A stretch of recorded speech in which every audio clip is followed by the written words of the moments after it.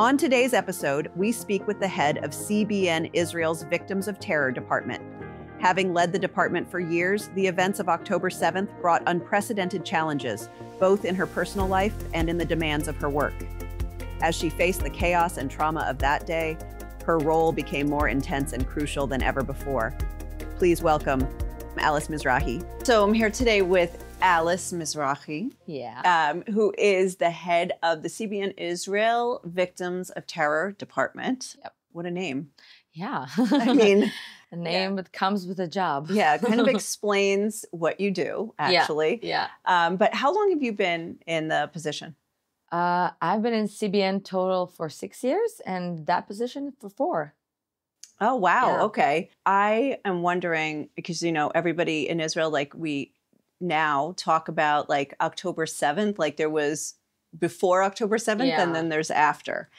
So what was your job like before October 7th? Well, let's say that half of my colleagues are either evacuated and are not back to work. From that half, some people are dead and are no longer with us. People that I used to work with fluently, daily. Some kidnapped. Some have kidnapped relatives. And basically, it's a total chaos. It was very floating, and you know, we had our work going on. We had things going on. We had the people that, you know, I needed financials, I go there. I needed individual aid, I go there. I needed big projects, I go there. I had all that thing going on, and the system, you know, that we've built for this past 4 years. And on the 7th of October, everything was just destroyed. It took forever to even be back to some level of systematic work with them. It's still not 100%. I would say it's 30%. But the job, it's like, didn't triple and didn't, it's I don't know. It keeps on coming. And it's exponential. It's exponential. Yeah. And so much more than it used to be before. So for instance, what, like before October 7th, I mean, terrorism's terrorism, whether it hits one person or like on that day, you know, thousands. But what did you do before? Like, was it individual cases? Was it like, what was the focus of your work before? Well, we had a few focuses we had. First one was that we did big projects. One-time projects, you know, for the community, mostly community projects that the entire community would benefit from, and to actually work on the resilience of the people. And these communities are families, and for them, having community events is better than a psychological treatment, in a way. So we did a lot of that. We also worked the Resilience Center and provided psychological treatment for children and adults in the Gaza envelope and Sderot. And we had a lot of individual aid also for people who were living in Sderot or Ashkelon or the Gaza envelope.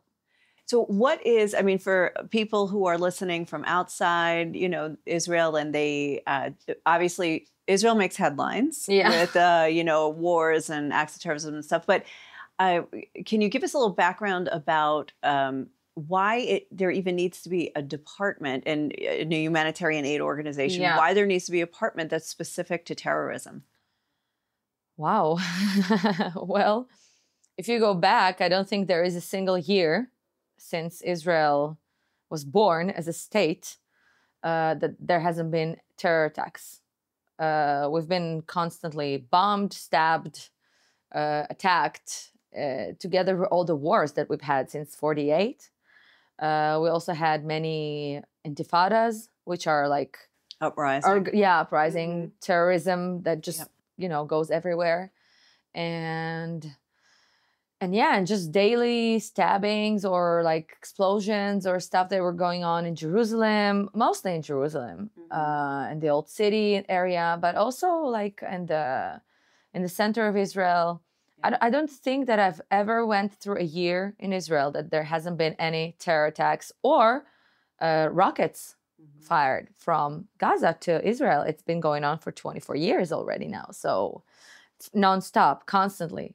And we've had all those operations that would kind of stop them for a while, but then we never really eliminated the problem.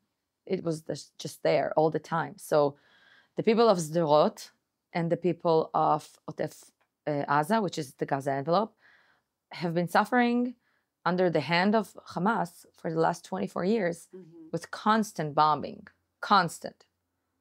So there's your answer. Why we need a terrorist, victims of terrorism department in Israel. Yeah. So anyway, so October 7th, then let's bring us to October 7th. And first of all, it's not just that your whole department changed or everything that you had to do for work, but what was happening with you personally? Well, on October 7th, my husband was recruited, like I think all Israeli men that are recruit soldiers. And I was left alone with my kids. We don't have a bomb shelter, so I had to move to my parents' house. And sometimes my parents, sometimes my sister-in-law, because none of our relatives that live in Israel have a bomb shelter. So it wasn't safer for me to live there. It was just that I have 2 kids and I'm one, so I needed another pair of hands to help me lift my kids when there was sirens and go down to the bomb shelters, the bomb shelter, the building bomb shelter, you know, the public one. So yeah, and basically lived in my car. I don't think I actually functioned very much on the first few weeks of the war. You know, it was like a shiva, you know, after in the Jewish tradition, when somebody dies, then you have this week that everyone is coming to, you know, help you cope with that new phase in your life. So I think the first few weeks were like shiva, you know, that I was trying to, you know, swallow that unbelievable, unreal situation in my life. And also I was so sleep deprived because my kids just stopped sleeping well because of everything that happened, you know, them moving from 3 homes all the time. And my husband was recruited, so he wasn't around. And he was also, he didn't have a phone, so we couldn't be in too much contact. And my brother actually went into Gaza on October 7th already. So yeah, so it was a lot of stress and tension. I was trying to work. I was trying to do my best. But if I look back, it's just like a fog. You know, I think I went on autopilot and just went on and that's it. And so the kids didn't have any daycare routine anymore because their daycares didn't have bomb shelters. Well, and also tell us about your city. Oh, yeah. Well, Rishon LeZion was actually the 3rd most bombed city. Right. And the war, it's a surprise. Right. It's a shock because I live in the center of Israel. Yeah, Rishon got some rockets here and there in the previous operations, but, you know, nothing serious. It was like 2 bombs a day.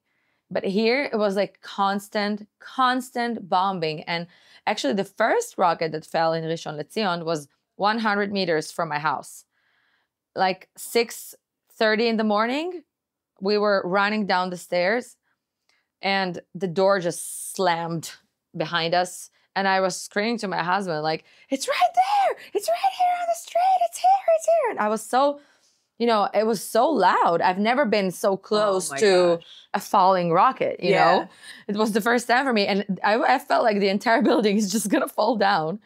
And when we went up after like, I think 30 minutes, because the bombing was constant, like one siren after another. And we couldn't look at the news. There was nothing on the news. And we don't have also a good cell reception in the bomb shelter underground. So we were trying to refresh and see what's happening. And it's just like cooking show on the main Israeli channel. And we're like, what is that? I mean, it's been going on and off the sirens for like 30 minutes and nothing ever, nowhere, you know? And so after it came down for a while, you know, we stayed in the bomb shelter for another 10 minutes. It was quiet and we went up and, you know, I just enter my apartment and I see the window here and I just see all this fire. And I was like, well, here's the thing that I felt. And the funny thing is that on the next Saturday after the 7th of October, it's my oldest kid's birthday. And we had to do his birthday in a Jimbori. It's like a playground for kids. And we invited all those friends. And the next rocket that fell in Rishon LeZion fell on that place, on that playground thing. Oh my God. Yeah. It's just so odd. So I was like, before the party? Like, yeah. It was like on the 7th of October. Oh, on the 7th. The party was supposed to be on the 14th. Oh, there wouldn't have been. Or 13th. They probably would have canceled it, though. Yeah, I know. But like, Oh it's my just, gosh. I was like, what are the odds, you know, that it would just go there? My goodness. So yeah, so wow. It was just an insane day, an insane period of time. Yeah. Which is not over yet, by the way. Right. Oh, and we're going to get to that. Yeah. But so Iron Dome, so for those who don't know, Israel has this amazing anti-missile defense system called the Iron Dome, and it shoots down a very high percentage of the rockets. But I guess when there are thousands coming and they, even if it misses 10%, you know, that's still 100 rockets, you know, of 1,000, you know, so... That was insane. Is it? Or did I do the math right? Yeah, anyway. you did. Yeah, so... but so that's why, for the most part, you don't, like in Israel, you don't necessarily worry about a couple rockets here and there because Iron Dome gets them. But then when there's thousands, which there was that morning. Yeah. All right. So this then completely changed. Of course, you had your personal situation, but it also completely changed how your work was going to, how you're going to approach your work now. Yeah. Because suddenly your victims of terror were many more. Yeah. And also it affected communities. It probably affected the most communities that you already work with. Yeah. Yeah. All right. So tell us about like why, and you were already like in the South, and the South is what was hardest hit. First of all, I think that one amazing thing that happened is for that the entire office became the managers of victims of terrorism department, because the amount of people that got affected by this, you know, the entire Gaza envelope, Sderot, Ashkelon, these are, especially Sderot and Ashkelon, these are cities, you know, these are big cities with thousands, tens of thousands of citizens. And all these people had to be evacuated and had to have a plan. And the government had no plan on the 8th of October. Everybody was, I mean, there were still terrorists running around Ashkelon and southern, on the 8th, 9th, 10th, we kept on finding them constantly everywhere. We didn't even have like a correct number of people that went in. So we didn't know the situation. And we were like, well, how are we going to help now, you know? And so I think everyone in the office dropped everything they're doing and just started to support me in my department and all the people that needed our help. Because I literally got phone calls on the 7th from people that we are helping, that are under our care in CBN, in Sderot, and the Gaza envelope, asking me to call the police to tell them that there are terrorists in their backyard. And I called because I didn't even realize it was it was like 5 minutes to 7. And I think that the news went on, it's like 7:15 a.m. Yeah. And it's like 20 minutes even before the news went on and we even realized what's going on. I already had people that we helped in the past that had my phone number that went and said, please call someone.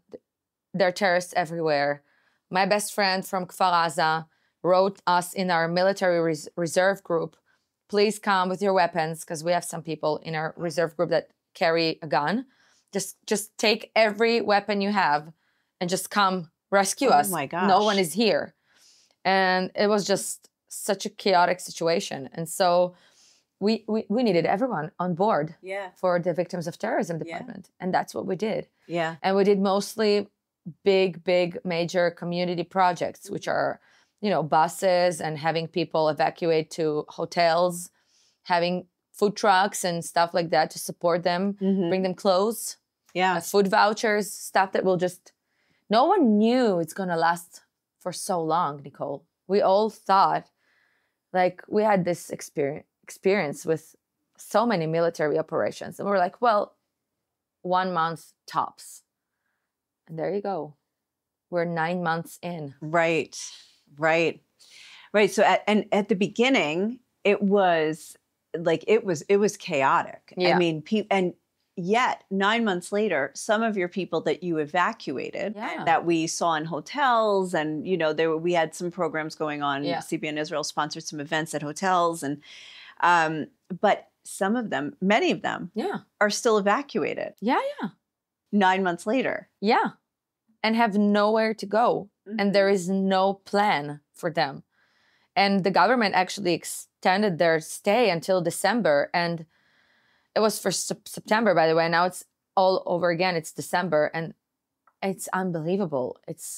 I don't even know how you live with your kids and your entire family in a 25-meter room in a hotel in a city that is far, far away from your home and everything you knew. And how, and it's just unbelievable. Yeah. I'm always interested. You've said a lot about trauma. Yeah. That your people that you're in touch with and that you've been helping, they used to be like your contacts to help the wider audience, let's say, but they themselves are in trauma while treating their people who are in trauma. So, I mean, can you talk to us a little bit about what kind of trauma you're seeing here? And also, you had said something interesting that we're not even in post-trauma, we're still in trauma. So can you explain that? One of the things that was most significant about this time is that a lot of kids had a regression in their behavior, even in peeing in bed, taking back a pacifier, getting a bottle, stuff that they were way past them. And a lot of that came back. Also, adults started peeing themselves, which is insane. Wow. But I mean, I can't imagine myself now being 32 years old, peeing myself in bed, but I can't imagine also being locked in a bomb shelter inside my house and having terrorists outside trying to burn it, and so, one of the things that psychology is talking about trauma and helping you cope with trauma is going back home. Going back home is 50% of the job. A lot of kids and teenagers started doing drugs, smoking, drinking alcohol. These are proven statistics that have been, people have been researching that in the last 9 months. And some of the researches have been published lately. And you can see that so many kids, poor kids, had COVID and couldn't even, recover from COVID. Right. And then you go again for online school, from being away from your friends, family. Those things are first aid, trauma treatment is being around your people, around your family, inside your home. And that's your safe place, especially for children. Children are so good with coping with trauma once they are in the familiar place with the familiar people, with their caregivers, that they have a safe attachment to, and that helps them go on. And they don't have that. And that's why I'm saying people are still in trauma. Resilience centers are collapsing. There are not enough psychologists or social workers to treat the people because the psychologists are in trauma. And those psychologists need psychologists. And so that's this evil cycle, of things that are happening. And a lot of people that used to work in the Resilience Center in the Gaza envelope or Sderot are still evacuated, or they're in a deep depression and the post-traumatic, some post-traumatic symptoms and stuff like that. And some people didn't even change their pajamas. They're still in their pajama in their hotel room 9 months later. So what the psychological world in Israel is saying is that we're still in the trauma because soldiers are still dying. We are still in an unknown situation for the entire north and the entire south.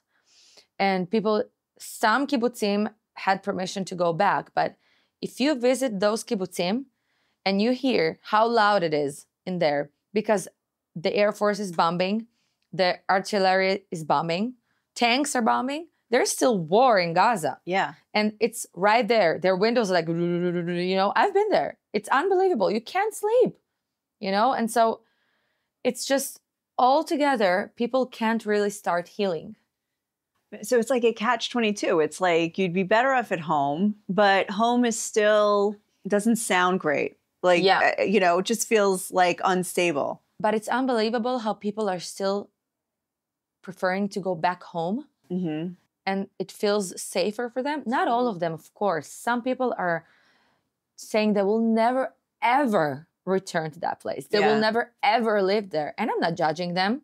I don't know what I would do. No one knows. Right. But some people are just like, I just need my home. I just need my bed. I need my stuff. Yeah. I need my life. You know, I just need that. And that's the majority. The majority needs that familiar place. What are the requirements of the government? They have mentioned, and you've mentioned, like regarding some of your projects, that there needs to be certain things in place, like public transportation, education. Yeah. Like, what are the requirements for people to choose to move back home? For now, some kibbutzim have had the permission to go back, but then they don't have a school. Okay. No daycares. Doesn't help. So so like, okay, let's go back, but what now? So that's why a lot of the elderly have gone back. Yeah. But not the families. Yeah. So Neve Shkol is one of the facilities that we are supporting. Yeah. It's the elderly house in Neve Shkol. And they came back, but they have some like matefet, how you say that? Like enveloping support. Yeah, some support, structure. Wow, something that's a that tough helps word. them. Yeah, that helps them to cope with that. Yeah. You know, and they have all those activities that they're doing. Yeah. And so, but with a family with kids, you need schools, daycares. You need to go back to work. So what do you do with your kids? I will never leave my kids unsupervised. You know. Yeah.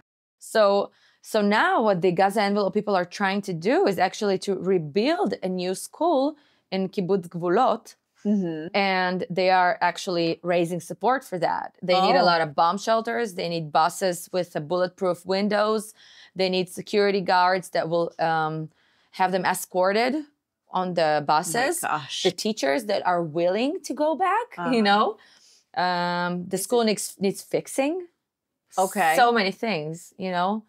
So they are trying to bring back the community, but what will bring back the community is to show them that we are trying to go back to normal, you know, and here are some lifelines for you. Here's a school, here's a daycare, here's a grocery shop that's opening. Come back. So what is CBN Israel doing to help this return to normalcy? We have so many projects going on. And we're working with the kibbutzim to see what they need. We are working with the Resilience Center to find out how a financial plan will work regarding the school and the bomb shelters. We're focused on bomb shelters right now to see how many bomb shelters they need for at least 1,000 kids to go back. So we have all those open options. We are still, it also depends on them because they need some permits from the government. So it's like a back and forth situation, but we are still going on. My department still goes on with individual aid, supporting resilience centers, supporting the elderly center, supporting the youth center, and supporting the entire area with even with a lot of also individual aid because people need help with furniture, electric devices, and so on. One of the projects that we got the opportunity to film and to see your work, your final product, was bomb shelters, actually, but in Rishon LeZion. So tell me about that. What is this? This absolutely fascinated me. What goes into making a bomb shelter? We work with a company called Red Mix. They're a huge cement company in Israel, and they have this amazing system of special cement that actually dries up pretty fast. But the making is not the problem. Getting the permits to put them there. Oh my gosh. And that was, I mean, every mine that I could step on, I stepped on because it's just, I just also realized how much the cities in the center are not prepared for anything like that. I've never had any problems installing bomb shelters anywhere in the north or in the south. I just said the B in bomb shelter. People jumped at me. It's like, oh my gosh, thank you. Everything you give is like great. But then it was just like all these obstacles, And it took months to have all that permits and the bomb shelters being made and have the bomb shelters being custom made, because the regular bomb shelters, they have different sizes that are, that have the permission of the Minister of Defense? No, like Pikuda Oref. It's Home Front Command. Home Front Command, yeah. And so I had to make a custom bomb shelter that the Home Front Command will approve, and then it can go to making, and then you can deliver that. And it took forever. Wow. And eventually, praise God, it actually happened, and kids of I think more than 120 families could go back to life. Yeah. And those kids I'm talking about babies. It's 4 months to 3 years.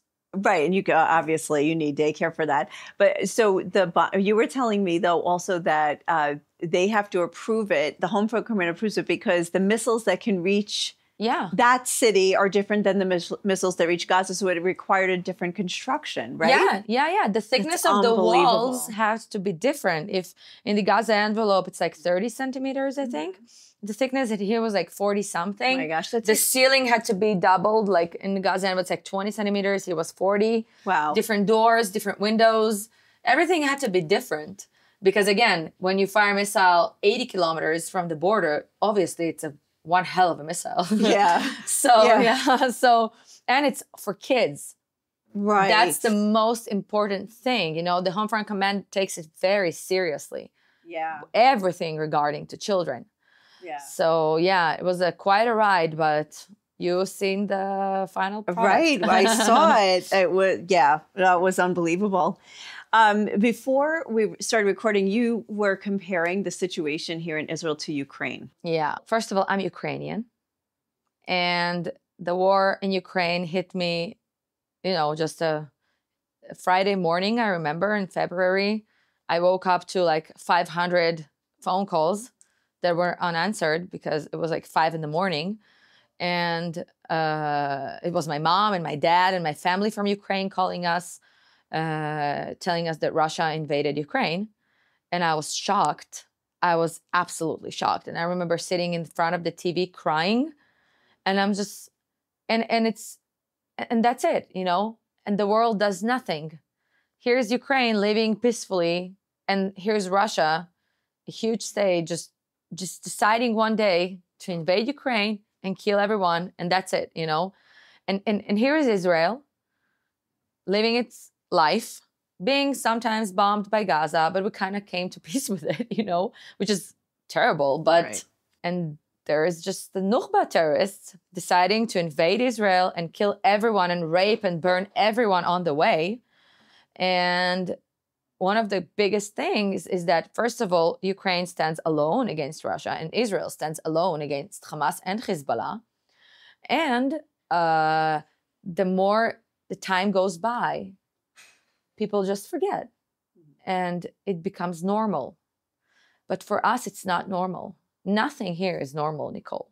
Nothing. My husband is a reserve soldier the 3rd time. And it's not only my husband. All reserve soldiers. Some soldiers have been serving for 9 months. So in Ukraine, imagine, it's already almost 3 years. People haven't been home for almost 3 years. And here we are, 9 months in. We never thought it's going to take that long. We are being bombed constantly. Nothing is being done about it. The world is silent. Ukraine, Israel, and that's it. And so, yeah. So, it's not over. We're still living it. Yeah. And it means you still have a lot of work. Yeah. And it's very important for me that people will understand around the world, watching this podcast, listening to this podcast, we are not over. We are still losing soldiers every single day. People are still evacuated. There's still war, sirens. It's a chaos. It's a financial chaos. It's a security chaos. Everything is chaos. And so I want people to know that. Well, Alice, you have given us such a picture of what's going on here, both from a professional level, but also a personal level, and really all the aspects that people don't think about. and also a lot of very interesting details and facts on the ground. And it's always, literally, it's always fun to talk to you. But thank you so much for being with us and for explaining everything. Thank you for doing this. And thank you. We hope you enjoyed this conversation. Make sure to subscribe, like, and leave a comment. With your support, we'll be able to continue to provide more interesting and educational conversations in the future. See you next time.